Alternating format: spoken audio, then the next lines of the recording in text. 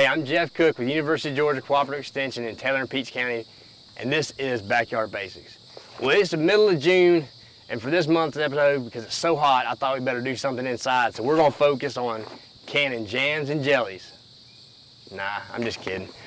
I started thinking about it today, and I thought, well, you know, there's a lot of stuff going on in my garden. It's kind of in full swing. It's a little bit late this year because of the cool spring, but everything's kind of in full swing.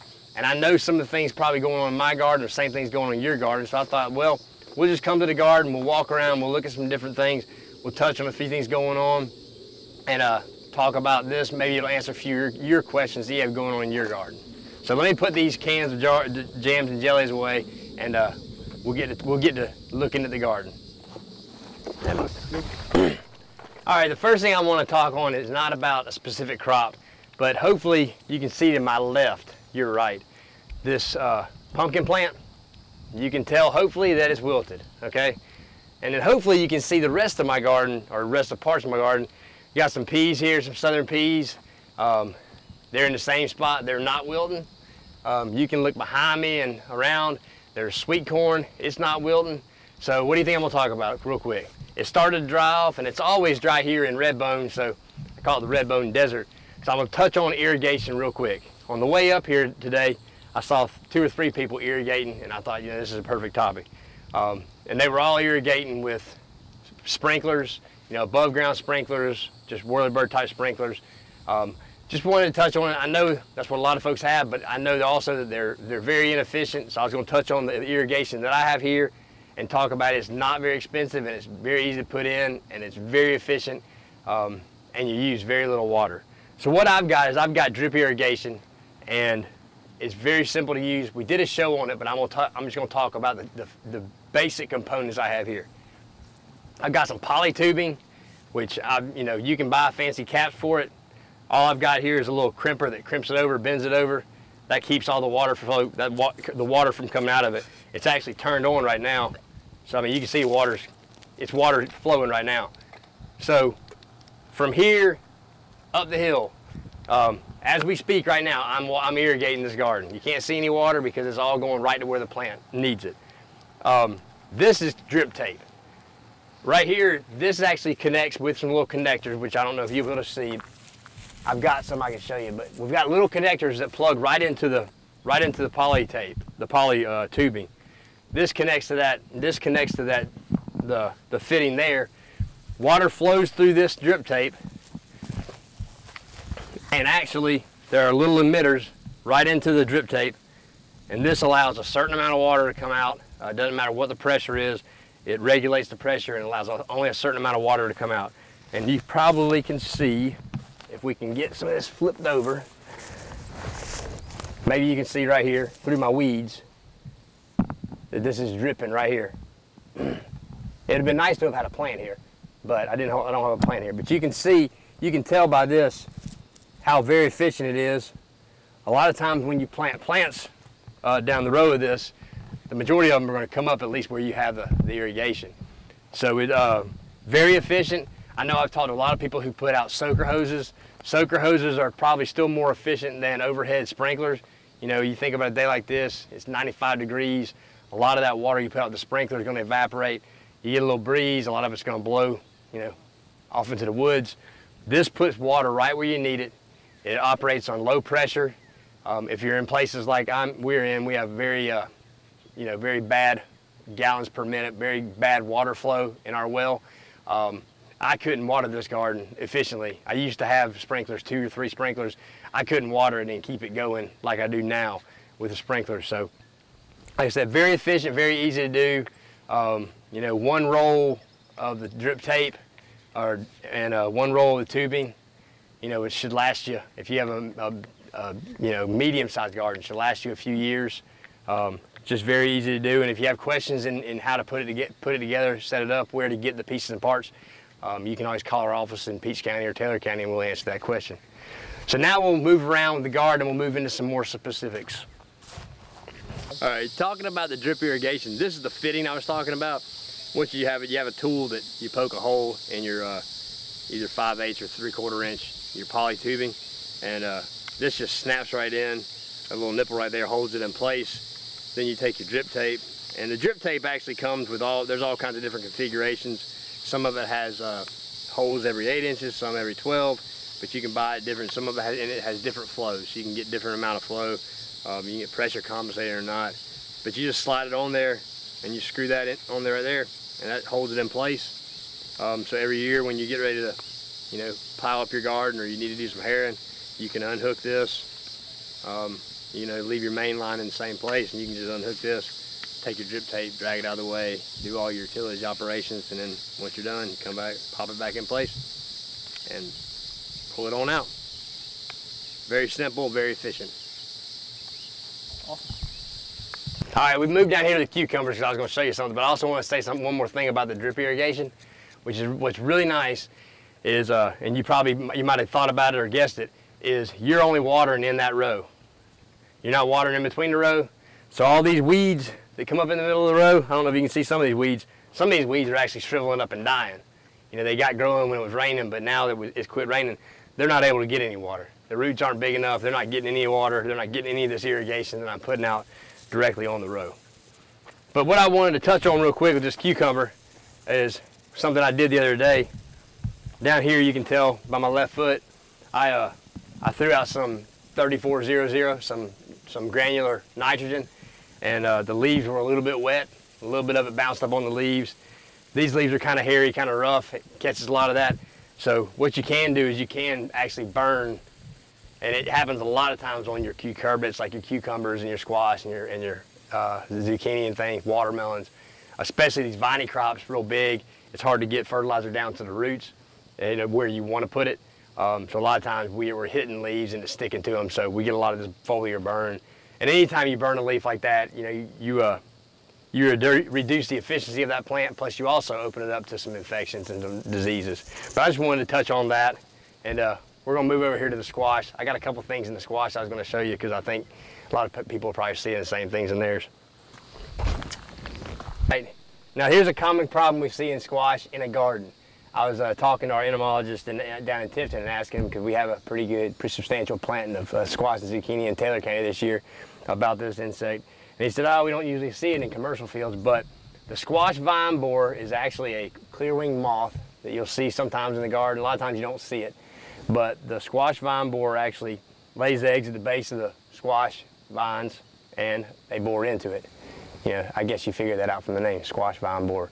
Anyway, if you have some plants like this that look a little bit unhealthy, a little wilted, you know you're giving them plenty of water, they got plenty of fertilizer, you know what's wrong, you come down here and look at the base of this plant, you actually have some frass, which is just, you know, feces from the borer as it spits it out of that hole. If you peel that away from the stem, you usually can find, there's a hole right there. So this insect's boring into the stem. You usually end up with, you know, more than one in that stem. And then, you know, it just makes this plant where it can't take up the nutrients it needs to. It can't support the crop load. You end up with, a lot of times you start ending up with weird shaped zucchini, weird shaped squash. The plant just does not do good, and it's never gonna recover from that kind of injury. To prevent it or to kind of control it, you know, you need to put an insecticide down at the base of this plant. But y'all know on a big squash or zucchini plant, hard to do, hard to get it down to the base, plus you're worried about killing honeybees and things like that as well. One good thing with squash and zucchini is after about midday, the flowers will actually close up, and your bees should be out of the field. They're not going to stay in there if they can't get into the flowers, so they should be out of there. And a lot of times a day like this, when me and Eli shouldn't be outside, we're sweating to death. You know, they're probably somewhere cool, staying in the shade, and that's so you know you're pretty safe to spray then. And you know, but you need to focus your sprays at the base of the plant.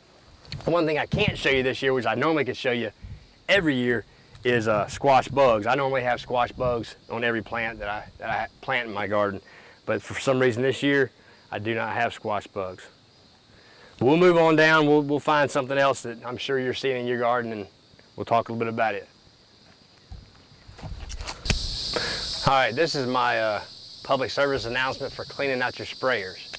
I sprayed a herbicide about a week ago.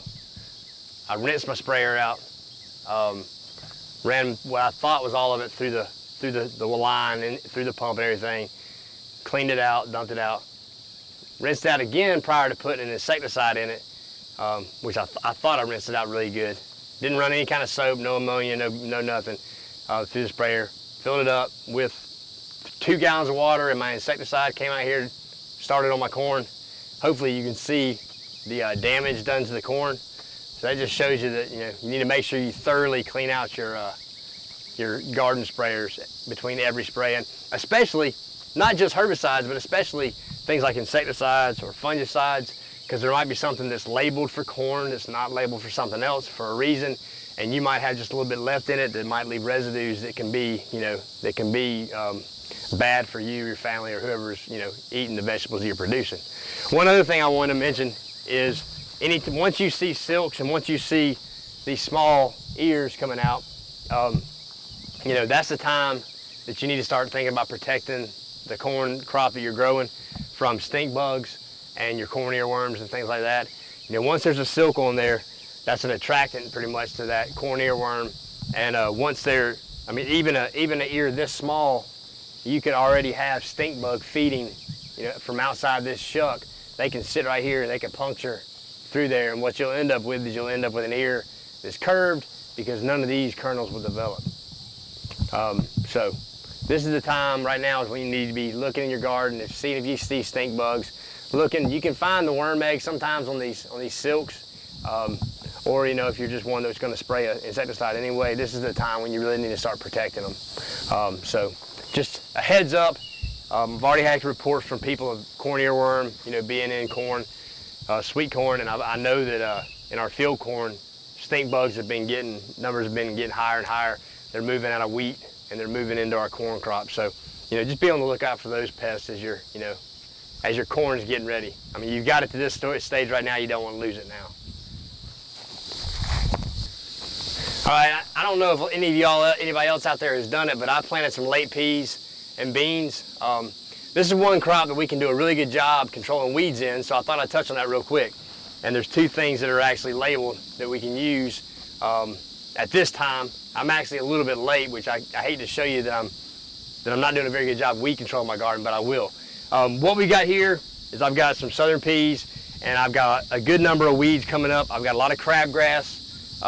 I've got some small pigweeds in here. I just stuck a thorn. Some small pigweeds, some carpet weed. A lot of these weeds can be controlled with one product. A lot of them can be controlled pre-emerge with Treflan. And Treflan or trifluralin is labeled for peas. I don't know the exact rate. I can't remember off the top of my head. I think maybe 1.5 pints or a pint per acre. But what you can do is you can put it out and incorporate it, plant your peas. I believe you can also put it out post-emerge as a directed spray, as long as you don't have weeds up. Now, if you got weeds up, Treflan's not going to do any good for you. So some of these weeds here are not going to be controlled by that. But one thing you can do on peas is you can use some Post, which will get your grass weeds, and you can also use a product called Basigran, which will get some of your broadleaf weeds, especially if they're small. So I think what I'm going to do here in a little while, after the show's done, is I'll probably end up coming out here with a tiller and till up a lot of these weeds, then spray my Treflan and get it incorporated, and hopefully my next flush of weeds will not come back. Because like I said, I've been a little bit behind the 8 ball, have not got it out ahead of time, so I kind of missed the window. But this is one crop that we can keep pretty clean with some of the herbicides available for our garden. And lastly, I want to touch on one more thing. Got blackberries over here, and we talked our last episode, I believe, about that spotted wing Drosophila fruit fly. It's starting to warm up. The traps that we talked about in the show, the traps, we're starting to catch more and more of them around in this area. So I would say, now's the time to start really thinking about putting an insecticide on your blackberries. There's about 3 of them that we can put out. They all have a certain pre-harvest interval, so you can't put them out and go out there and eat the blackberries the same day. I think most of them are about 3 days, maybe one of them 7 days. But anyway, there are some products we can use that'll control that fruit fly. But you don't want to put the effort in to getting your blackberry crop to this just to have a fruit fly get in there and eat on them. And now you can see some of these blackberries are getting ready. So like I said, a blackberry that once it started turning red, is a prime target for that spotted wing Drosophila, the fruit fly, the new one that's here. So think about protecting these with an insecticide, and think about putting some magnesium sulfate or some Epsom salts on your muscadines, because everybody should have a pretty decent muscadine crop if they look like all the ones I've seen so far. But yeah, some Epsom salts, 1 tablespoon per vine, will help your muscadine plants, get them on to help them mature and get you a good crop. So you have some good snacks later on in the summer while you're out in the garden. All right, a few episodes ago, I guess probably 2 now, we talked a little bit about bloom thinning and fruit thinning in peaches and how important it was for size and fruit and maturity and things like that. So now we're here in June, July, late summer. We got our good crops of peaches coming in. So I thought I'd show you a good example of what can happen if you do thin versus if you don't thin. We're over here at Fort Valley State University, where we have a cooperative with Fort Valley State. We have a 3-acre peach block. We have 3 different varieties, and we use it to just test out ideas that the growers have in our area, and other things, some ideas that we have, for making, for basically making peach production more profitable in our area, producing a better peach, and looking at some different techniques, some different cultural practices, and seeing if we can improve, peach production right here where peaches are grown. So one of the things we did this year with the cold snap in March, late March, we had a lot of injury. We didn't know what fruit, what blooms were injured, so we said, well, let's not thin some limbs, let's thin some limbs, and see if we can still size a peach with a bunch of flowers or a bunch of blooms or a bunch of small fruit on that limb. And if you might remember, what I told you is, normal thinning or fruit thinning on most varieties, try and leave about 6 inches between each bloom or each fruit. So you'd be looking at about that distance right there. So you can tell, it's very easy to tell this. I'm sure that this is what a lot of your home peach trees look like. You've got a limb here with 1, 2, 3, 5. You got a limb there with about 7 or 8 peaches right there, all within that 6 inches. Then if you come over here to this limb right here, where we properly thinned it, you've got a peach here, a peach here. These two normally probably have been separated, and another peach right here. And you can tell pretty easily, these things are about 3 weeks off, so they've got a lot more time to size up. But these peaches right here are obviously a lot larger than these. A lot of times these right here, the unthinned fruit, they won't ever mature. If you leave them that thick, if you don't take any blooms off your home orchard trees, whether it's plums, peaches, even pears, a lot of times those fruit won't ever really reach maturity, won't ever ripen up like they need to. And you can tell too, these are already starting to turn a little red. They're starting to get that red color to them. So like I said, those right there, probably about 3 weeks off. Hopefully we'll be in here picking before we go to camp. But just wanted to show you kind of what, one of the reasons why we say, knock some blooms off, knock some fruit off. You can get a better quality fruit, better size to it, and they're going to mature a little more evenly. I like to try and do timely things on my show.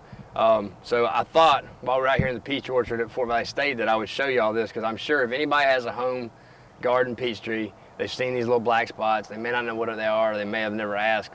Anyway, this is peach scab. It's a fungal disease. The infection actually happens earlier in the year, during bloom and everything, but the fungus just sits on there and waits and waits and waits, and when the fruit starts to mature, starts to ripen, it starts to show itself.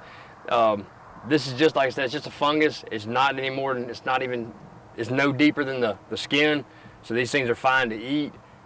It just makes them look a little bit ugly. Can't sell them in the store like this. You can't make up a fancy name for it. But that's peach scab. Like I said, it's a disease. Peaches doesn't really do much other than aesthetics. Makes it look a little bit ugly. It brings me to another point though. I like to do timely topics. So if you guys have an idea, if you have a question that's going on, something going on in your yard, something going on in your garden, something you want to learn about, y'all email your questions, email your ideas to Flint River Communications. They'll get me the information, and I can use that for a show. I sometimes have a tough time coming up with ideas to think about for my show, so I'm always willing to entertain somebody else's ideas on what they want to talk about. So, like I said, peach scab, nothing to worry about. You can eat it. You won't get sick or you know, get freckles. So enjoy.